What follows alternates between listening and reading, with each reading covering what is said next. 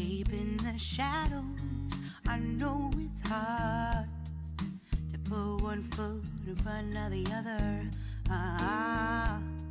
Hi guys, CeeChronicles here. Welcome to my channel. I post fragrance related content on this platform and would very much appreciate it if you did decide to subscribe. That is, if you're not yet part of the subscribed family. To those who are subscribed, thank you so much for coming back and continuing to support this channel. I have fragrances here from the Middle East that I feel nail what they were going for. So these are fragrances that some of are going to outperform the original, some will be at par with the original, and some are twist to the original and have elements that make them maybe more wearable than the original. The very first one, guys, is going to be from Arabiat, and this is Lamsat Era.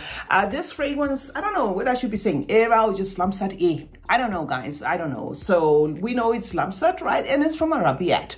I added this one to my collection recently because E-Girl, or she uses another name. She's the one who actually recommended that I purchase this fragrance. She said, try it since you're trying to add onto your Arabiat, and I hope you will like it. This has got that C DNA, so this is definitely going to be going for one of the C's, but I'm torn in between the original C and the C Intense. Now, both of those fragrances, guys, have leafy nuance to it. One has blackcurrant, the other one has cassis. But you will know that both of those add a tanginess to that C DNA. So whether you're looking for the actual C or the C Intense, I don't know. I do have the actual C, and I can say this one is pushing it a little more further than the actual C, especially in that vanilla. It's a beautifully done fragrance, nailing that C DNA, guys. There is an underlying cola kick that I get from this fragrance, which actually makes it even more interesting. So I thought it is befitting to add to some of the cheapies that are shockingly accurate when it comes to what they're going for, and some even outperforming what they're going for. So Lamsat Era from the house of Arabiat is the very first one on this lineup. And number 2 is going to be Antique from the house of Lattafa's Niche Emirati collection. If the bottle doesn't bother you, guys, this is, to my nose, a fragrance that vibes way better than what it is going for, right? It is at par, but it's better to my nose. I like how the fig interprets in this, and this is in the same vein as that Gris Chanel. And I'm going to be honest with you guys, I'm not too crazy about that Gris Chanel myself. I'm not too crazy about that DNA, but there is something in this that Lattafa added. I don't know how to put it. It's warm, it's spicy, it's got that fig that adds a fruitiness, but it's more maybe more pronounced than the real thing. So certainly a fragrance that you may want to look at if the bottle doesn't bother you. If it does bother you, they do have another one called Liam Gray. That one looks regular, so it's not going to be as scary as this. But if you are into, you know, collecting all these bottles, then certainly Antique is a fragrance that I thought to drop here as one that nails what it's going for. Okay, this one stretches it a little in terms of,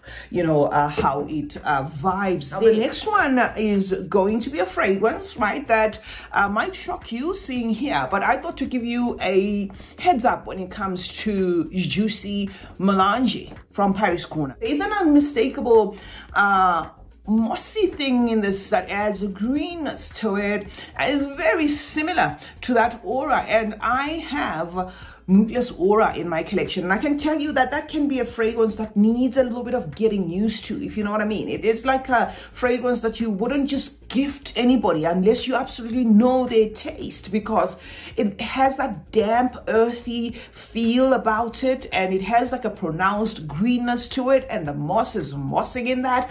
You are going to get that with this, okay? It's going to give you a fruitiness, but it's going to give you that earthy serve-in, but more of a wearable one, where you could take a chance with this one than you would with Aura. Say, for instance, you purchased it. Well, of course, one common denominator, if you are to blind buy it, would be you have to be purchasing it maybe for somebody who is accustomed to a lot of fragrances, or somebody who likes mature, vibing fragrances. So it's not as youthful in smell as it looks, right? The bottle is youthful, but the smell is a little bit mature there. But it does go for that Aura DNA, giving it a twist that is more wearable. And for that, I would say I actually love this one, and side by side outweigh this one more than the Aura, because with this I don't have to think of, but Aura I have to think of, right? But there's nothing wrong with Aura. I'm just cluing you up here. Juicy Melange from the house of Paris Corner, guys, is the third one on this lineup.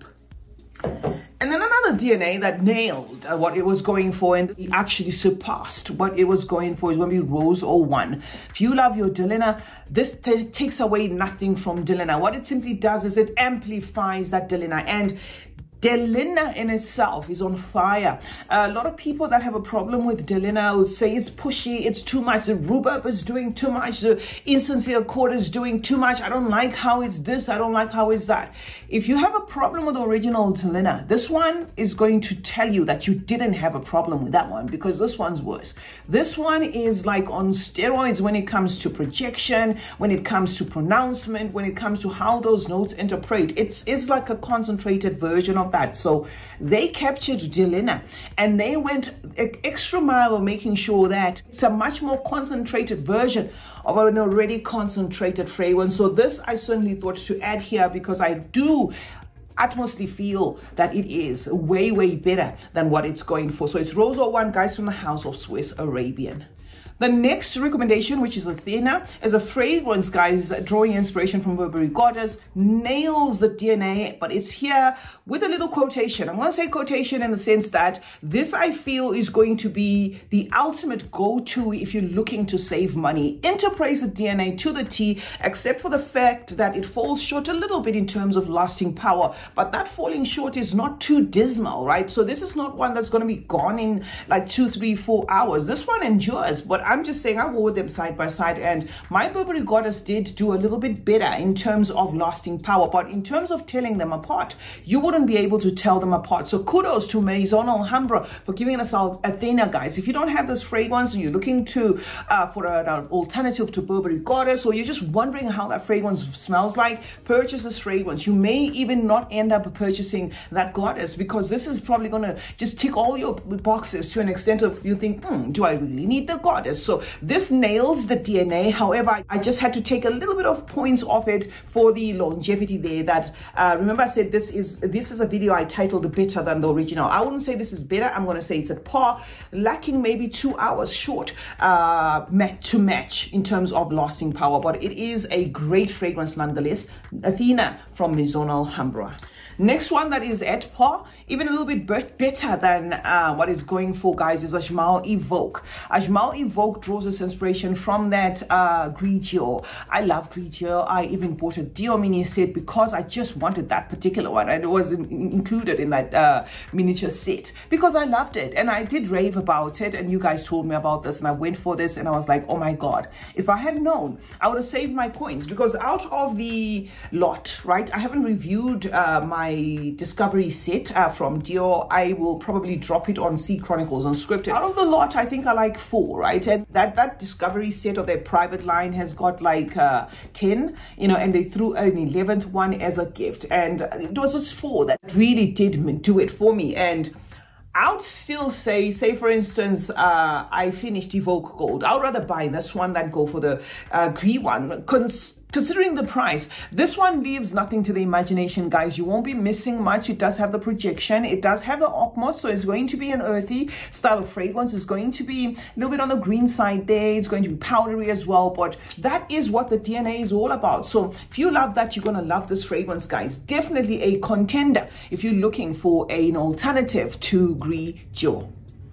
The next one is an underrated gem. A lot of people missed this one because of the rate at which Lattafa, you know, makes fragrances. But mine has been in my collection for a while. Look at how it is, you know, damaged and stuff. I didn't even know that a bottle this thick would just one drop there. And it wasn't a drop like flying from the sky. It was just, it fell, you know, it was actually on the floor and it fell to the side. And then next thing, the whole thing was chipped off. But that's not what we're on about. If you're looking for a smeller like to that BR540, this is going to be your ultimate go-to scent. Is going to be one-on-one with that BR540, and it's going to be more on the affordable side. I could have come here with the Club de Nuit because they do have that, what's the name of that one? I've forgotten, right? I'm just going to put it on the side. But they do have one that smells a lot like BR540, but this one takes the cap because of the price point. So Ijal Aura is going to do it for you guys if you're still on the hunt for the BR540 DNA, in as much as it's been about the block and a lot of houses have gone ahead to clone it. So I'm not saying this is the best of the best. I'm just saying in my collection, in terms of the best, I can rate this one as one that takes the trophy. Next up, guys, is from the house of Paris Corner, and Paris Corner did drop 3 of these. I'm going to bring a separate review of just the 3 of them because it does seem at the moment like I just talk about Sweet Surrender. But there is a reason why I talk about Sweet Surrender, Ophidian Sweet Surrender. It's because it's a beautiful, sweet, gourmand fragrance. Now, the reason why I pulled out this one, well, and the reason why this one made the cut on the Better Than the OG video, which is what I'm doing today, is in as much as it vibes the same as Nebras, which also draws its inspiration from Billie Eilish. I didn't feel the need to bring Nebras because Nebras is a fragrance that over time I kind of got over. I don't know when it comes to you guys whether you still feel the same, but this was like a beautiful take to that Nebras, and a beautiful balance between both the Nebras and that Eilish, right? Where it's not as pushy as Nebras, where it's very thick in that chocolate presentation. This one makes it more about the sugar. So if you love gourmand, you're gonna love this with wafts of some chocolate. Yes, it gives you a citrus in here, and I feel it is that citrus, maybe the proportions in the mixing of the notes there, that switch is what made the difference. So I do love Sweet Surrender, guys, drawing its inspiration from Billie Eilish, and it's going to be better, even in lasting power, better than the original. I'm just left with 2, guys. Another one from the Niche Emirati collection. This is Aldana, drawing its inspiration from Nishani Hasivat. That DNA is not easy. So anytime you hear a reviewer saying Nishani Hasivat, it's not one I'm going to say jump and go by. You're going to get earthiness there, dampness, a damp feel of a green moss, some patchouli, dusty feel, even woody feel, even aromatic complex. It's a green fragrance with the patchouli doing the most, in as much as it does have the pineapple and the citruses. Those are not enough, you know, to overtake the other bold notes that are in the background, but it is a unique DNA nonetheless, and I feel Lattafa nailed it when it came to this one. This is unmistakable. The minute you spray it, you know that they were going for Hasibat. And if you know, you have been watching other videos about that Qaida Alfasan, the black one, that will give you wafts of Hasibat without necessarily being at par. This is at par even performance wise, because Hasibat is a commitment, and that is what I get from here. So Aldana is certainly a good alternative to that Hasivat DNA. The last one on the lineup, guys, is from the house of Amarf, and this is Club de Nuit Intense Women. This is an intoxicating fragrance. This is a bold fragrance. It's built with heavy notes, but the heavy notes in here seem to ease off because of the inclusion of the truffle note, which adds a chocolatey nuance to this. The heavy notes I'm talking about here are the woods. There is the oud, but the oud is not so pronounced, but it is there. It's listed as a note. It has oak moss, it has patchouli, but it is that truffle note, guys, that kind of pacifies everything, making these feisty notes less intimidating. So what you end up with is a rich, intoxicating, grown scent, gourmand styled as type of fragrance, but that is not juvenile. So that is what I like about this one, drawing its inspiration from Noir de Noir, a fragrance that in itself is a little bit pushy there for some. So I feel this rendition to my nose is way, way better, and it won't leave you missing much. It won't leave you missing much because it does have the lasting power to match. So if you love that Noir de Noir vibe, and you're looking for something a little bit on the affordable side, then you definitely go for Club de Nuit Intense Women. It says women, but to my nose it's perfectly unisex, and it's the last one, guys, on the lineup. So that's it, guys. Those are some of the DNAs that I feel nailed what they were going for, better than what they were going for, or somewhat represent what they're going for, in as much as they may fall short maybe in terms of performance, but not dismally, if you know what I mean. Let me know in the comment section which fragrances you would recommend as, having nailed some of these DNAs, and we can discuss further there. Remember to turn on post notifications while you're at it. That way you get to be notified anytime I upload a video. Like and share this one, and remember that smelling good is a form of good manners. Cheers.